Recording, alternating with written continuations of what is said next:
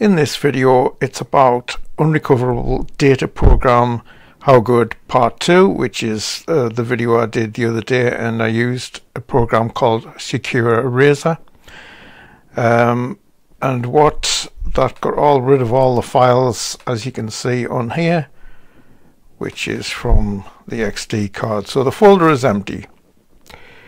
So what I'm going to do is I'm going to see how good this Recover program is, RecoverXdata, and I've used this a few times.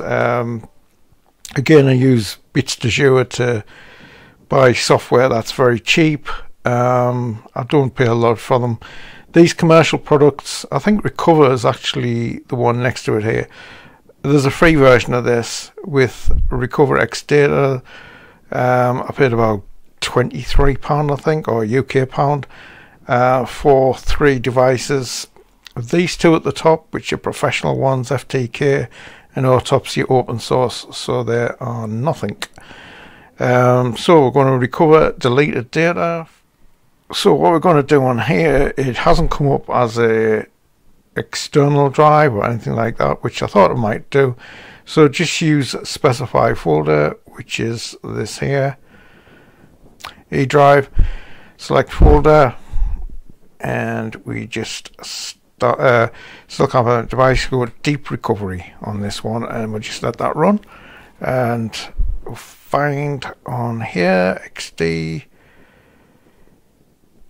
E, use this, start scan with a deep scan. So on all this RecoverXdata Pro, it's deep scan, it's found absolutely nothing really of value. It's found no pictures or videos, which is what was in there. So basically, Secure Eraser has been a really good tool for that. It's got rid of everything on there, and that is that's a pass, where this is a good program, RecoverXdata Pro, for data recovery, and it's really done very well, Secure Eraser, so that's really kudos for that one. And that's what it's for, really, is just to delete all your data.